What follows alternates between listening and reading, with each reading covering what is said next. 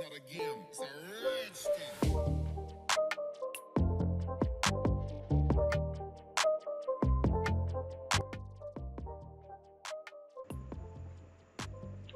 Hello viewers, welcome back to my channel. In this video we'll see how to program the UART or the serial communication in AVR microcontroller. I am using ATMega32. So UART programming is actually very easy. So in this video I will see both simulation and the hardware programming, and I will show you the output.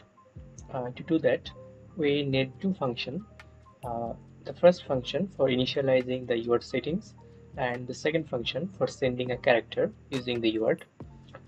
To use UART in AVR microprocessor, we need to follow these three steps. The first one is we need to enable the transmitting pin. In this case, we are not receiving anything into the processor. We are just sending data from the processor to the computer. So we just need to enable the transmitter pin, and then we need to set the data size and enable writing to the UCSRC register, and we need to define the baud rate. Okay, so now let's see the datasheet of ATMega32 microprocessor. So as you can see, the TXEN, this pin, if we set this pin to high, it will enable the transmitting pin, and it is located on the UCSRB data register, control register. So we have set the TXEN pin. After that we need to set the data size. So this is located on the UCSRC register. So let's see. Okay, this is the UCSRC register. You can also set the synchronous or asynchronous mode, or the parity bit, or the stop bit. I am using one stop bit, so the default is USBS to 0, so we don't need to set it. It is by default set to 1 bit. And now we need to set the length of the data. So I am using 8-bit data communication. To enable 8-bit data communication, we need to set these two pins, these two register values, these two bits, UCSR Z0 and UCSR Z1. We need to set both of them to high. So if you see here, these two pins are set as high, and if we want to write to the UCSRC register, we need to set the UART cell bit as also high. Okay, now we need to define the baud rate. So we are using 9600 baud rate. So let me show you the formula for calculating baud rate.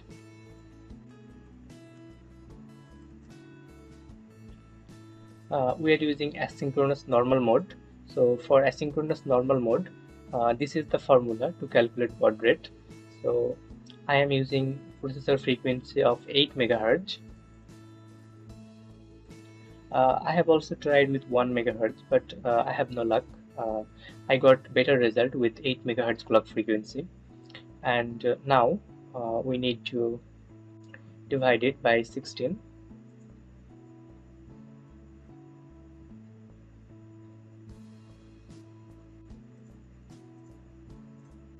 I'm using this formula. This is for the UBBR value. Let me bring it back.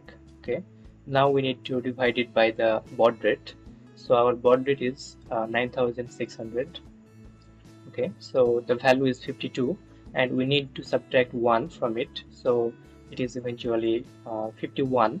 So if we write 51 into the UBBR register, the processor will know that we are using 9600 baud rate. So this is the hexadecimal for 51. You can also write 51, it will also work.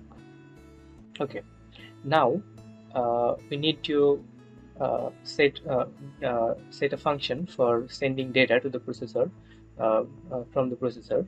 So how it is work is, when one bit is sent, and we cannot send another bit until the first one is already sent. So when one byte of data is sent, the UDRE pin it is generally high on the UCSRA register. So we are setting a logic that will read the UDRE pin, and when it is set to 1, only then it will move back to the second line. And here the ch is our data. We write the data directly to the UDR register. So this way the data will be sent. Okay, so now we are inside the main function. Here we are taking an array of characters. So you know that in C programming we don't have strings. We need to take array of characters as a string, and the /n/r, this is for this is used for printing a new line. Let me change the message.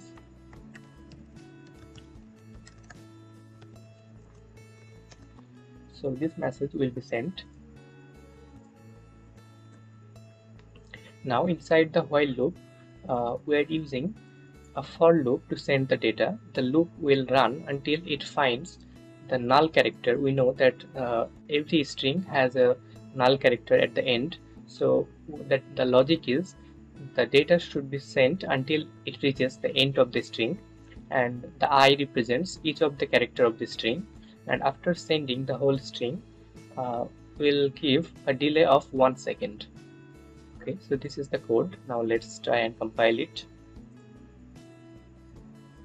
You can see build successful. Okay, now first we'll see the simulation. So I am simulating it in Proteus. As you can see, I am using ATMega32 processor, and the TX pin is connected to the virtual serial monitor.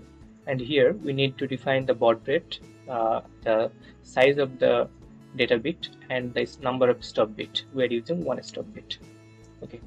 We also need to set the frequency of the processor.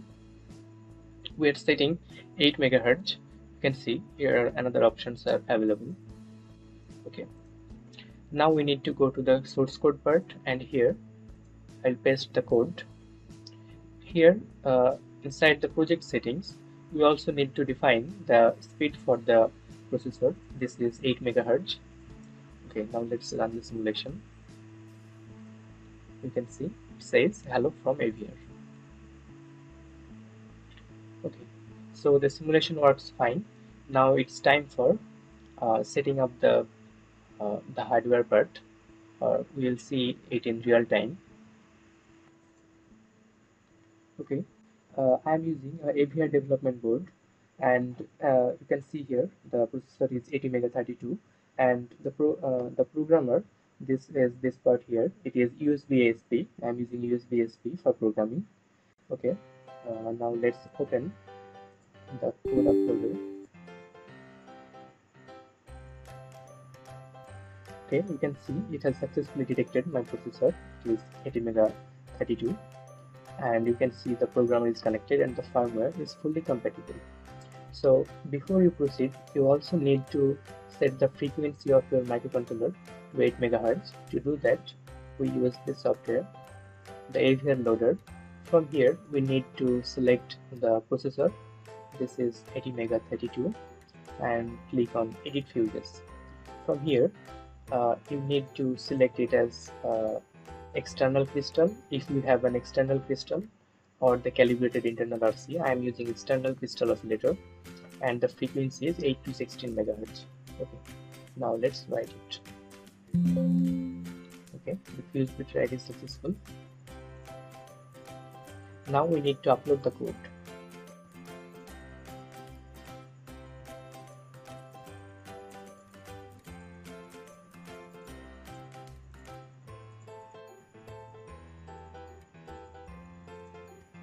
Okay, the code uploading is successful. Now let's see the output. You can see here a small button. This is used to switch between the UART and the programming. We are using UART. Okay. So now let's open the serial terminal, and the COM port is already selected. It is COM4. The baud rate is 9600 and the data bit is 8. We have not used any parity bit, and the stop bit is 100.